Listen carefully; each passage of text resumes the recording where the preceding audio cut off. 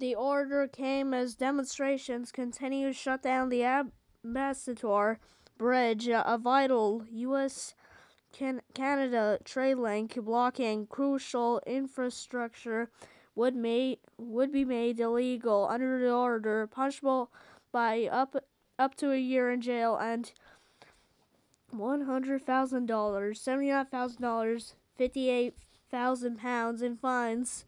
On Friday, Prime Minister Justin Trudeau spoke with U.S. President Joe Biden about border blockades.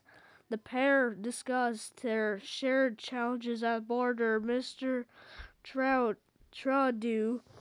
said, with the Prime Minister promising quick action to resume trade. Addressing Canadians on Friday, Mr. Trudeau applauded Ontario's measure and said that everything is on the table to ensure the demonstrations are brought to an end.